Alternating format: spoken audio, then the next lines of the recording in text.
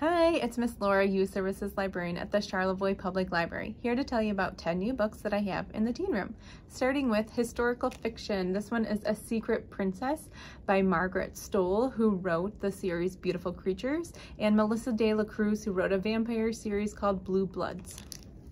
Moving into realistic fiction, My Sister's Big Fat Indian Wedding, and this is by Sajni Patel.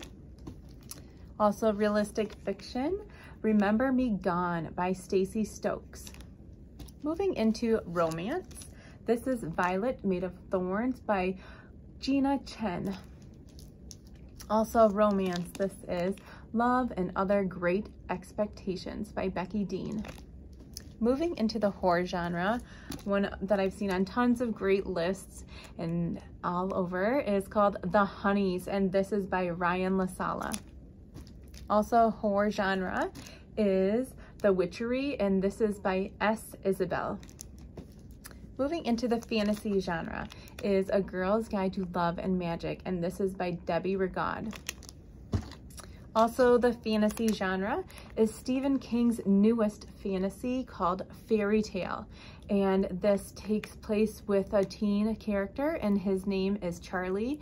Charlie befriends an older gentleman who has secrets, and when he passes away, he gives Charlie his home and property and a shed, and inside the shed, Charlie discovers a secret portal to another world. So if you want to try the newest Stephen King, who has been writing books for decades, including Carrie and It and many, many others, you will want to try this fairy tale.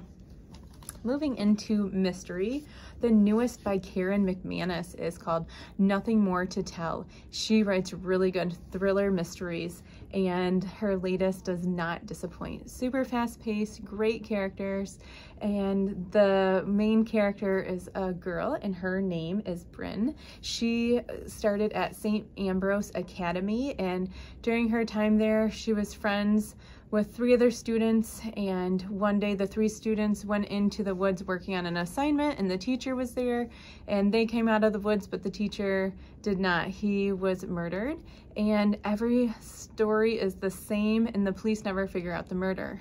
At that time, Bryn moves away, and it is 4 years later. Bryn has moved back to the school where the students are still there and the murder is still unsolved. So if you'd like to find out what happened to the teacher and the students, this is Nothing More to Tell.